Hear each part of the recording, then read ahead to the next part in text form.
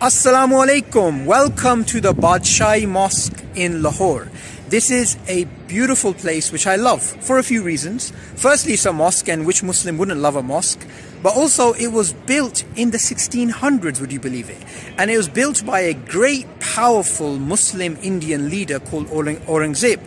Now, Aurangzeb is amazing for many, many reasons. One of the reasons he's amazing is because when other leaders, when they get power, they wine and dine and womanize even more. When he actually was a spiritual person, he was an anti-Darwinian person. He focused not on the material world, but on spirituality. Not only did he build the economy of India and build grand mosques like this, he also helped shape the identity of the Muslims in India. And such a great, powerful leader, when he came to power, he still had this passion for the Quran, and he actually memorized the Quran after he became the leader of India. And, you know, we can go on and list a whole bunch of achievements that he actually did. However, I just want to highlight something about him. He was Mughal. He was a descendant of the Mongols. And remember, the Mongols were people who supposedly destroyed Islam. However, what we have to remember is that when Allah is in charge of this ummah, then of course there's going to be times where there's going to be times of despair and destruction. But we should never despair, because although it looks like in certain times, it looks like, you know, Muslims are despairing and things are going really down.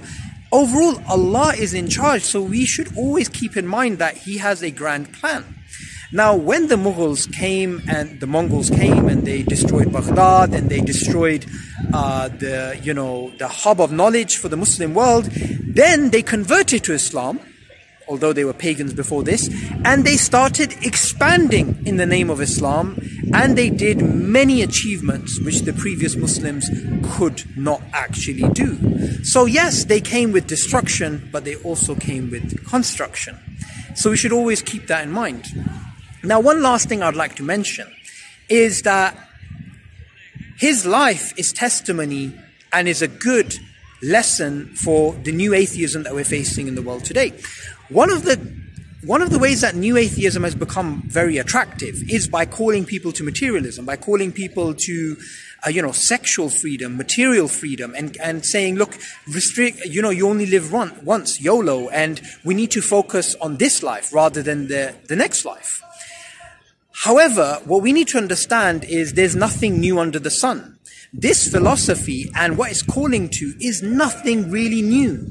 There were times in the ancient world where people did become very hedonistic. They did become very materialistic. And then over time, they realized this was basically nonsense, and they needed to turn towards God. They needed to turn towards a spiritual awakening, and they needed to connect with something greater than themselves, which is what Aurangzeb did, which is what the Mughals did, the Mongols did, and which is what is, I believe, something that is going to happen in the West and in the other parts of the world, that people are basically going to realize these material things, they will never make us happy, and we need to turn to something greater than ourselves. Allah says something beautiful in the Quran. Allah says, "In the remembrance of Allah do hearts find peace." Now, all of the skepticism and the science and the philosophical jargon and technical, terminologies that people use to try and, cover up this innate spiritual urge that we have, you can't suppress it. It will come to life, and people will recognize, hang on a second, I can't find happiness, I can't find contentment, I can't find peace in this world. And of course, we were created not just for this world, we were created for another world. So I hope in this short clip I've shared some of the reasons why I love Aurangzeb, some of the reasons why I believe there's lessons from his life in terms of materialism and new atheism today. And also I hope I've shared why I love him. And I hope that through this video you can learn some more information about him as well. I highly recommend a lecture which Adnan Rashid gave on Aurangzeb, which I'm going to put in the description. And please let me know your thoughts below.